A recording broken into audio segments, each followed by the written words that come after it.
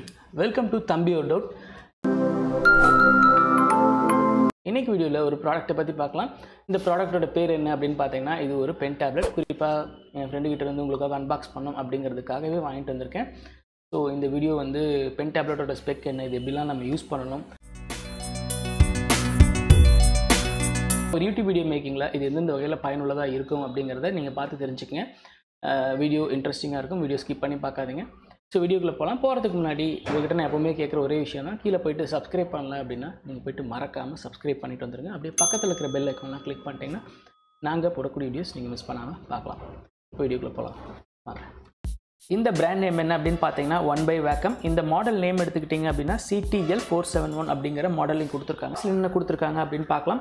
இந்த பேக்கேஜில் பார்த்தீங்க அப்படின்னா ஒரு tablet, pen, USB cable, replacement நிப், அப்புறம் நிப் ரிமூவல் டூல், அப்புறம் இன்ஸ்டலேஷன் CD கொடுத்துருக்காங்க. இதெல்லாமே இந்த பேக்கேஜில் ப்ரொவைட் பண்ணியிருக்காங்க. இந்த டேப்லெட்டோட ஓவரால் சைஸ் பார்த்தோம் அப்படின்னா 210 × 146 × 7.5 mm, அதாவது 8.3 × 5.8 × 0.3 inches கொடுத்துருக்காங்க. இதோட ஆக்டிவ் ஏரியா, அதாவது ஒர்க் ஏரியா அப்படின்னு எடுத்துக்கிட்டிங்க அப்படின்னா இந்த 4 பாயிண்ட் இருக்கு இல்லைங்களா, இந்த 4 பாயிண்ட் தான் இதோட ஒர்க் ஏரியா. இந்த ஒர்க் ஏரியா எடுத்துக்கிட்டிங்க அப்படின்னா 152 × 95 mm கொடுத்துருக்காங்க. இன்ச்சஸில் சொல்லணும் அப்படின்னா 6 × 3.7 inches ப்ரொவைட் பண்ணியிருக்காங்க. இந்த பென் ஆப்ரேட் செய்கிறதுக்கு அதாவது அடிஷ்னல் பவர் சோர்ஸ் தேவை அப்படின்னு நான் பார்த்தேன். பட் எந்த அடிஷ்னல் பவர் சோர்ஸும் தேவையில்லை.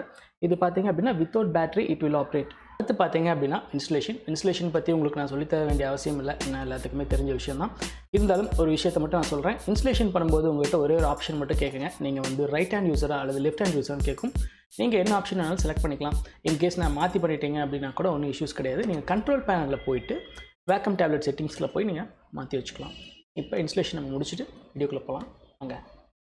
முதல் ஆப்ஷன், நீங்கள் மவுஸுக்கு பதிலாக இந்த Wacom டேப்லெட்டை நீங்கள் ஈஸியாக பயன்படுத்திக்கலாம்.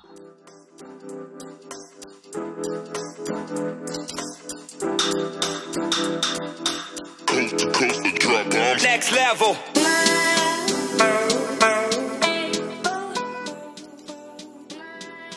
ரெண்டாவது, நீங்கள் ஏதாவது ஒரு எக்ஸ்பிளைனர் ஒர்க் அவுட் பண்ணி காட்டணும் அப்படின்னா பெயிண்டில் நீங்கள் போய் ட்ரா பண்ணி கூட காட்டலாம். அல்லது நீங்கள் ஏதாவது டெக்ஸ்ட் எழுதணும் அப்படின்னா கூட இந்த மாதிரி ஆப்ஷன்ஸ் யூஸ் பண்ணி நீங்கள் ஈஸியாக எழுதிக்கலாம்.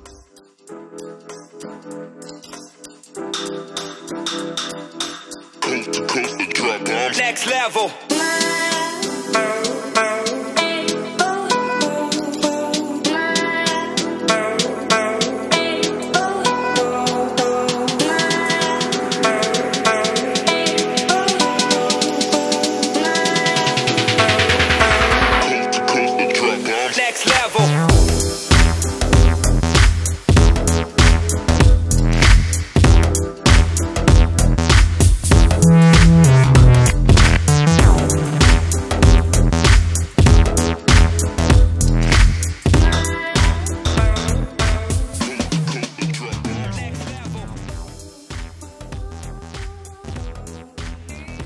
இந்த டிராயிங் டேப்லெட் பார்த்தீங்க அப்படின்னா ஒரு டிசைனருக்கும் ஒரு யூடியூபருக்கு அப்புறம் உங்கள் கிட்ஸுக்கு கூட பார்த்தீங்க அப்படின்னா ரொம்ப யூஸ்ஃபுல்லாக இருக்கும். இன்கேஸ் உங்களுக்கு இந்த டிராயிங் டேப்லெட் தேவை அப்படின்னா நாங்கள் லிங்க் பார்த்தீங்க அப்படின்னா கீழே டிஸ்கிரிப்ஷனில் கொடுத்துருக்கோம், நீங்கள் பயன்படுத்திக்கலாம். தேங்க்ஸ் ஃபார் வாட்சிங் this video and have a nice day. Thank you.